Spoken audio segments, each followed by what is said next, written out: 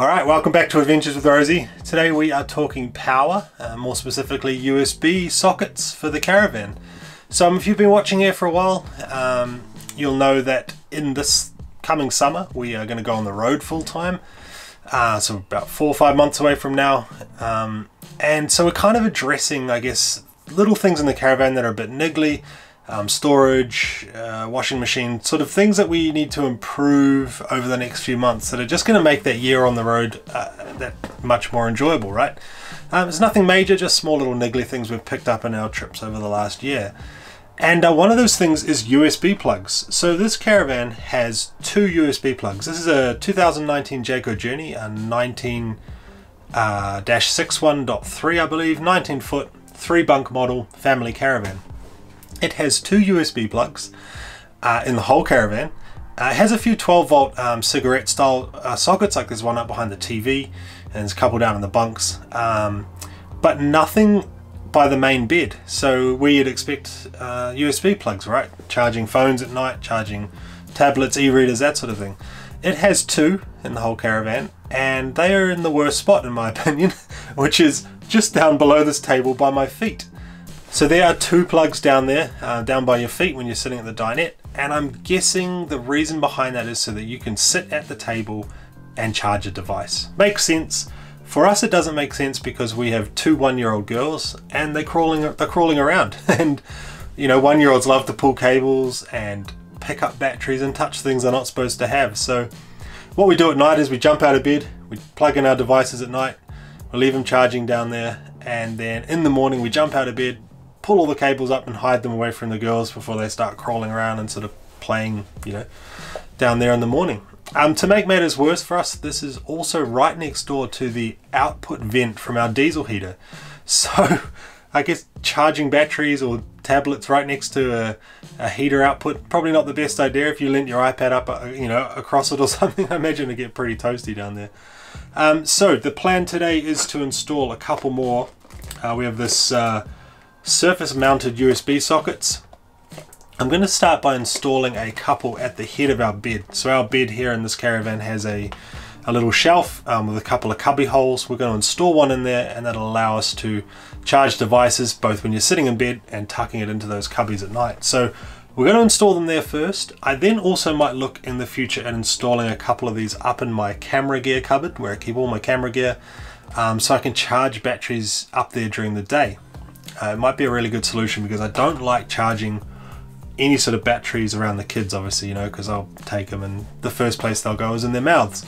So we're going to rip into that.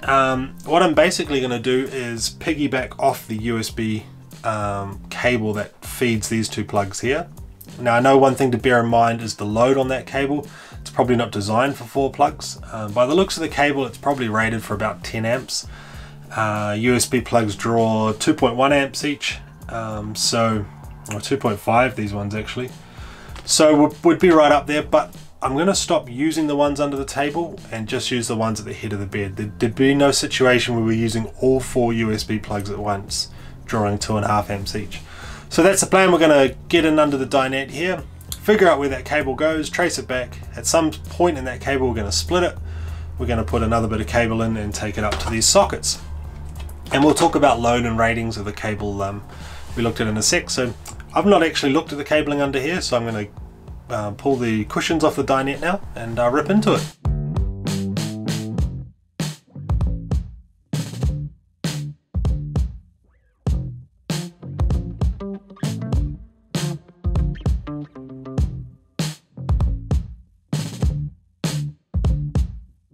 Alrighty, so plugs on the front there.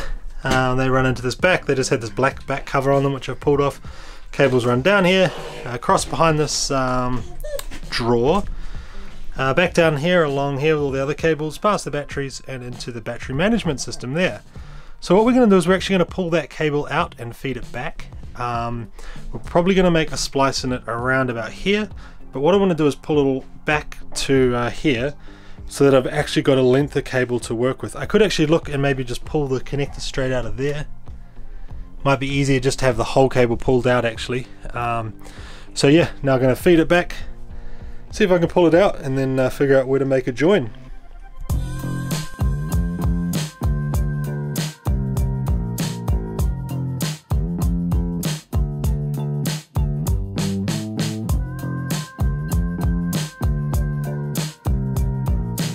getting this cable back through is proving to be a bit harder than I thought it was going to be. There's a big snake of cables and it takes some almost right hand turns. Of course this one I'm pulling back through is near the bottom, so having to undo a lot of cable ties and little clamps, but I'll do them up when I go and thread the cable back through. So hopefully it's all worth it. I think it'll be worth the effort. It'll make soldering onto this cable a lot easier if I've got it out. So yeah, we'll continue on.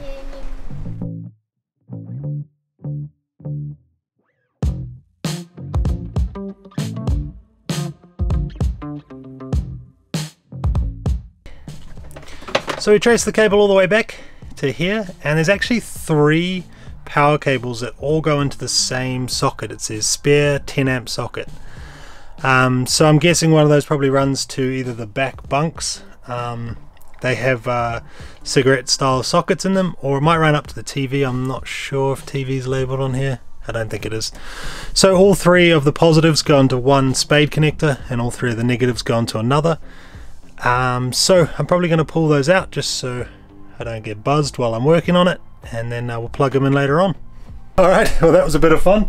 I've pulled the positive and the negative out for this cluster. Like I said, there were 3 cables like this that are all on the same spade connectors for the positive and the negative. So I've pulled that out. It will mean I can't take this cable out completely because it is spliced in with the other 2. So basically what I'll do is I'll figure out where on this cable I want to make the splice. I'll run it back through. Well, I won't run it all the way through, but just kind of mock it up, put a bit of tape on it, splice this cable, and then we'll get to soldering the new little bit of cable on this one that we're going to use. Alright, before we continue and start cutting into things, let me just say, quick disclaimer, I'm not an electrician, I'm not qualified, I'm not a professional in anything to do with electrical stuff.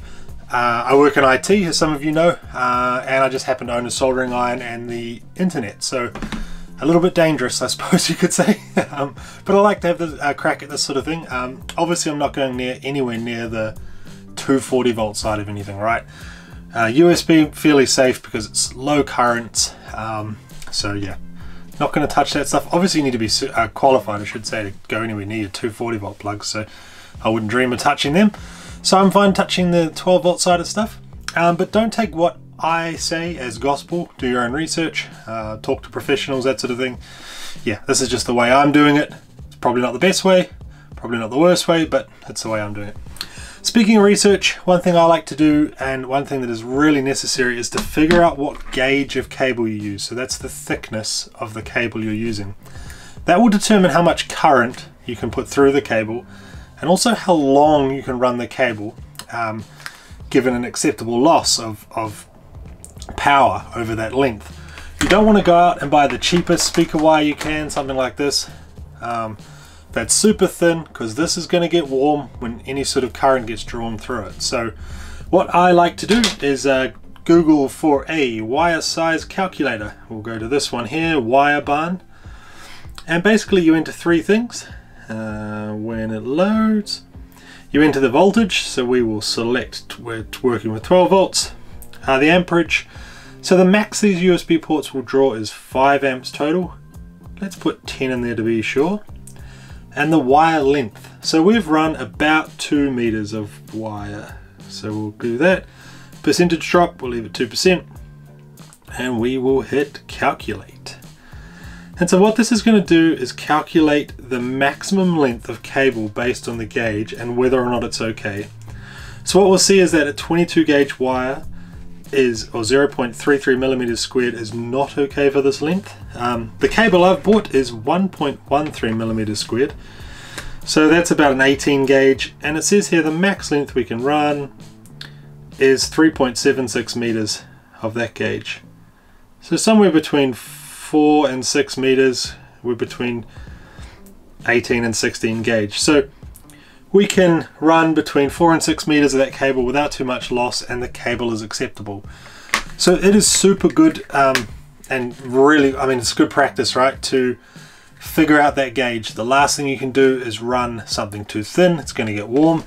And the other end of that is, say I've got some thicker cable here, you wouldn't want to run anything too thick, right? This is a battery cable, and I mean that would be a nightmare to solder, to try and run. It's also expensive, so yeah, you want to find that sweet spot. Use a couple of calculators if you need to, you know, to see the differences. Just be aware that some cables will have the millimeters squared as the size. Some will use a gauge, so like gauge 18 is X amount of millimeters squared, so really important to check that out. So let's get to soldering. It's been a few years since I've soldered something, so I might have a few goes at it. I'm going to solder it all, and then we'll pull it all back through and hook it up.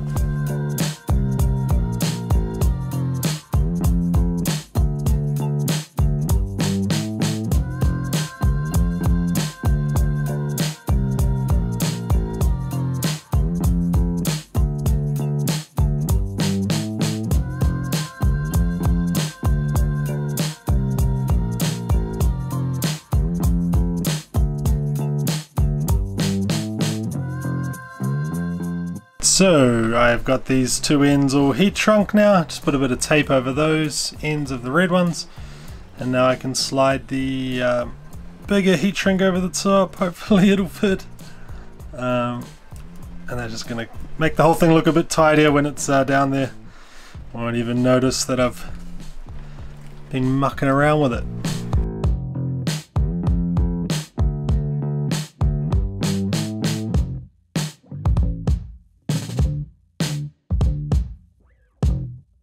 Right, so cables have been run back through, down the back, across, through there, and back to the back of this plug here now. I'm going to put some zip ties in here and just tidy that up a little bit, because I had to cut the zip ties along the way to get the cable out. So in behind here is the join that I just made. It sits about there somewhere.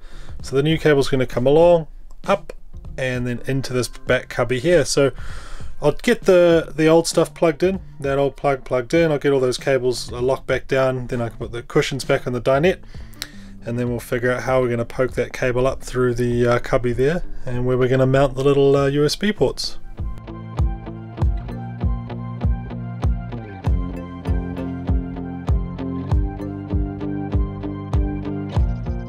Alright, well that was a bit of a marathon, took me a lot longer than I thought, but we have our cable, here it is. Got about a meter of it to play with. So now the thing to figure out is where to mount this little USB box.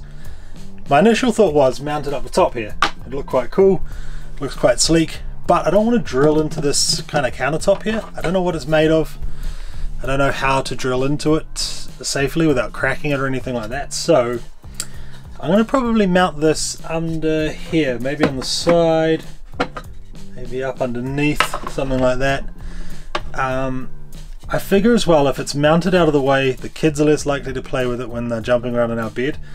And also we can throw our cables in, so if you pull the cable out of your device, you know, you just throw the cable still attached to this plug, you just throw it in the cubby. So might keep things quite tidy. So I'm going to figure out where to mount this now. I'm going to crimp a couple of spade connectors on the end of this, plug it all back in, and then give it a test.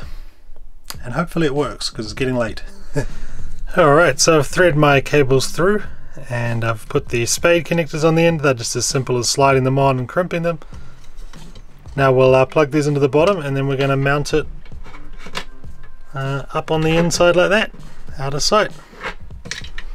Well, we are done and dusted. I ended up putting it over this side rather than in the middle. I think I'll just get a longer iPhone cable for Chelsea, because she sleeps on that side of the bed.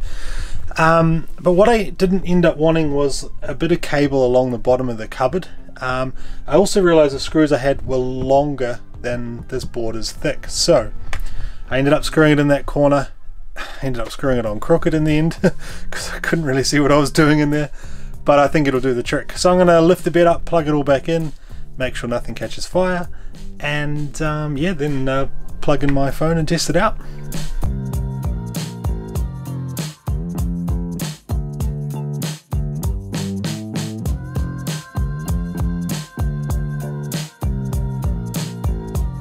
Right, moment of truth. Hey, it works, and nothing is on fire. Successful evening. Well, thank you for stopping by and watching this video. A bit of more of a DIY style.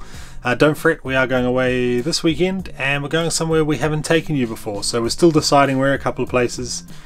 but it will be a new destination, so we're going to go there and explore, have a look around, test out the new USB plugs, which would be quite good. It's funny looking at them now, I realize I only moved them like a meter, maybe 1.5 meters, so it was a few hours work for that, but I think the location in the bed is a lot better. I'm not sure why Jayco in this particular model don't have them at the head of the bed, and there are other models I've seen like a his and hers USB plug at the head of the bed, but not this one for some reason, so I'm not sure why, but hey, we've got plugs there now. I might look in the future at putting some up in one of these cupboards as well, for, like I said, for charging my batteries, but I think for now that'll do the trick. Yeah, appreciate you watching, and if you've got any questions about the products I've used or anything like that, fire away in the comments below. If you're sitting at your keyboard and you're stressed out because you saw me do something wrong, or you didn't like my terrible soldering, then fire away in the comments below as well, and I'll answer your questions ASAP. I'll see you in the next video. Bye.